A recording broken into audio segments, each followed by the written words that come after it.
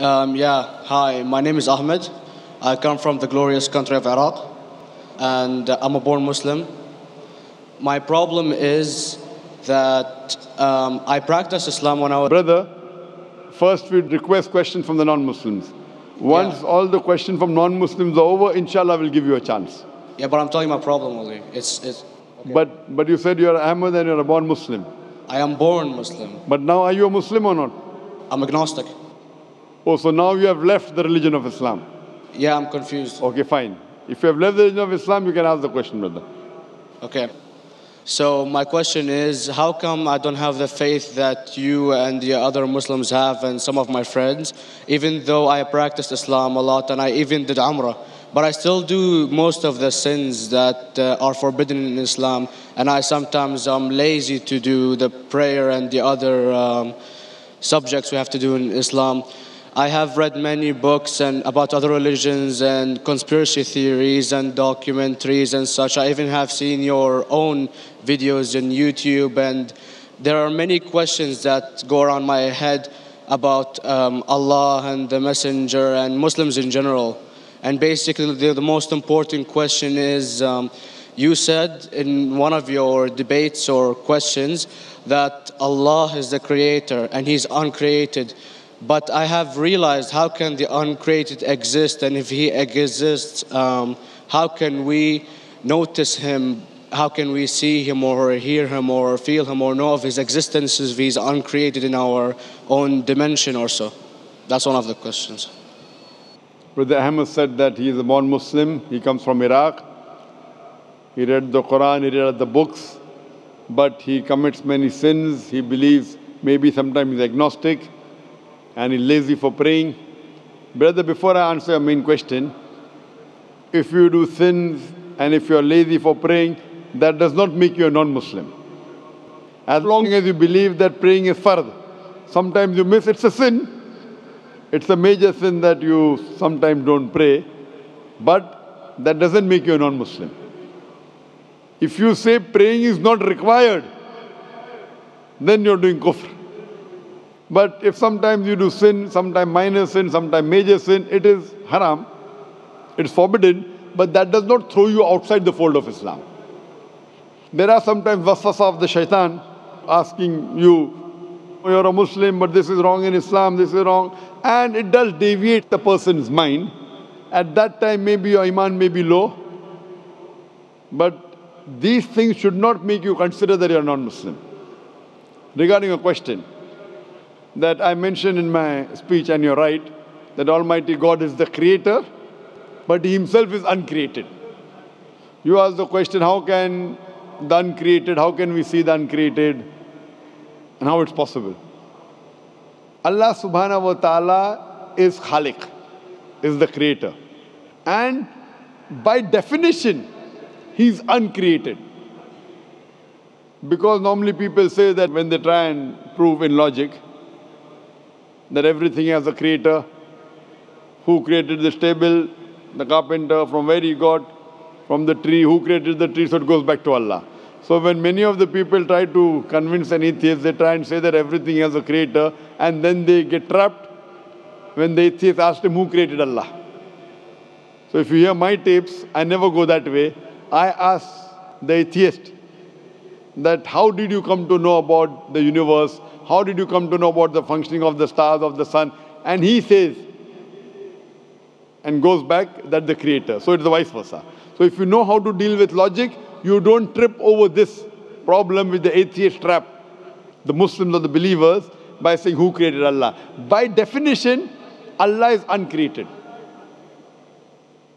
And if you ask the question, who created Allah? If you have heard my tapes, I give the reply, that suppose a person comes and says that my brother John. Yeah, I know, I saw that, I heard that's funny, but I mean, how does He exist if He's uncreated? Not that is Allah. Automated. Yeah. That's the difference between you and Allah. How does He exist? Means He was existing. He doesn't have a beginning. You and I have a beginning, that's human being. So that's the difference between us and Allah. You can't say that Allah has to be like us. If Allah is like you and me, why should we worship Him? I see, but have you heard of the phenomenon, the Big Brother, used by various orders and political agendas to control the people and such by implementing it into multiple gods, and then later on it became a monotheistic religions all over the world to make it easier for Big the Brother, people to... sorry, I've never heard of the religion Big Brother. It's not a religion. It's like a theory, an idea, basically. For What does it example, say? yes. What does this idea say? What does it say? Is that when you have a big brother, it's easier for you to live life. When you have someone watching you the whole time, understanding you the whole time, protecting you the whole time, being with you the whole time, and you can talk to him, although he never talks to you back, maybe in your dreams, do it to your mind and such, it's easier for you to live. While a human who does not have a big brother and is not easily controlled into doing so and is having complete freedom is a danger for the major ruling powers and such. What does this say? I don't understand. Big Brother may be the Big Brother may not be the... What does it have to do with Islam and God? What does it have to do? Because basically Allah is watching you the whole time. So you want to knows... say that Allah is like a big brother? Indeed, you use him for your protection so you won't be scared. You know what I mean? See, this is the hypothesis. Hypothesis. If you have heard, how do I convince an atheist? If you have heard my answer, that you said that you're agnostic, you're atheist. Yeah. So first thing I do to an atheist is I congratulate him. What? I congratulate him. Have you heard my answer of atheist? Yeah, you congratulate them and stuff. But I haven't seen your debates with the atheist. I just saw your answers on some questions. Fine, so you haven't seen the answer of atheist? No, but I've seen your debate with David William Campbell. And that William Campbell is not an atheist. Yeah, yeah. Now, when an atheist tells me he does not believe in God like your theory of Big Brother, yeah, and if you believe in that theory, I will ask you, first thing I do to the atheist, I congratulate him. You know why? Yeah, because they think and they don't follow what their parent does and such stuff like that. No. I congratulate him because he is not doing blind belief. The other people are doing blind belief. He is a Christian because father is a Christian. He is a Hindu because father is a Hindu. Most of the Muslims are Muslim because father is a Muslim. He is thinking. He says there is no God. He has said the first part of the Islamic Shahada, La ilaha. The reason I congratulate him is because he has said the first part of the Islamic Shahada, Islamic Creed, La ilaha. The only thing I have to do is illallah, which I shall do inshallah. So if you have heard my answer, an atheist becomes an atheist because he believes in science, he believes in logic. Or I ask him that if an equipment is bought in front of him, which no one in the world has ever seen, and if the question is asked, that who will be the first person who will be able to tell you the mechanism of this new equipment? What is the answer? Of course, he's going to tell you the producer or the maker of this equipment. Creator, producer, maker. So when we ask him questions that how did this universe come into existence, he will talk about the Big Bang. This what we're going to talk is already mentioned in the Quran 1400 years ago in Surah Anbiya chapter number 21 verse number 30. Avalam yaral lazina kafaru anna samawati wal arda kanat ratkum fataknahuma. Do not the unbelievers see that the heavens and the earth were joined together and we clove them asunder. This what you came to know 50 years back is mentioned in the Quran 1400 years ago. Who could have mentioned that? Well, in various civilizations in like 2000 or 5000 BC before Islam came or Christianity itself, there was various civilizations that are good in astronomy and they know more about our solar system than we do now, sadly. Brother, your knowledge of science is little, not in-depth. I do agree. There are certain things which were known as hypotheses. For example, we came to know, we were proved that the earth was spherical in 1577. I know that in 6th century BC, there were Pythagoreans who believed that the earth was spherical. But the same Pythagoreans who believed the earth was spherical also believed that the earth was the center of the universe, which is wrong. You show me one civilization which believes 100% what the Quran has mentioned. I challenge you. What you say, so do you mean to say there was a person who said, okay, this civilization, out of 100 things, these 2 things are right. Out of 100 things, these 5 things are right. Out of this 100, and picked and chose. Who can do that? No one besides the Creator. Even if you know that there were 10 different civilizations, hundreds of civilizations, there is not a single civilization that you know in the past which knew 100% of science what we know today. So where is your logic? Where is your theory? I do know that certain things were hypotheses, which were proved later on. But there is not a single civilization which knows everything what is mentioned in the Quran.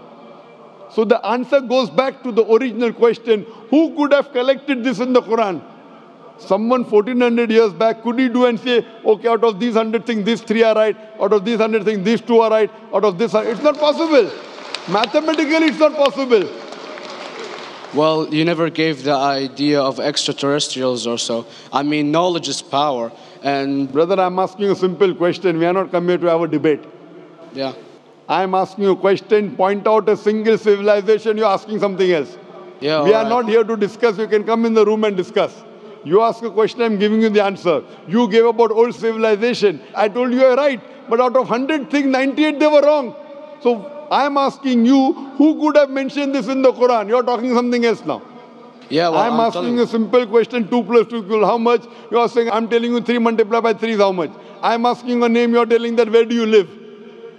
I'm asking a simple question, name me a single civilization which has everything what was mentioned in the Quran.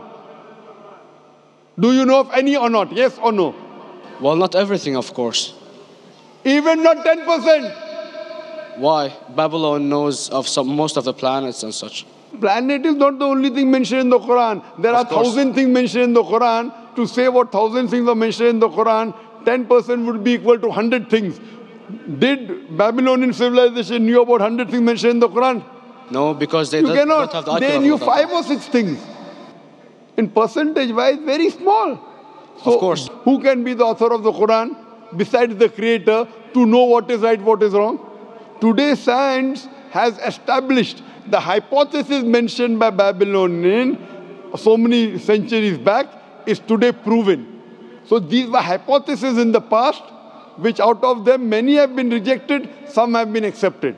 So to collect all which is 100% correct has to be from the creator and no one else. Hope that answers the question. Yeah.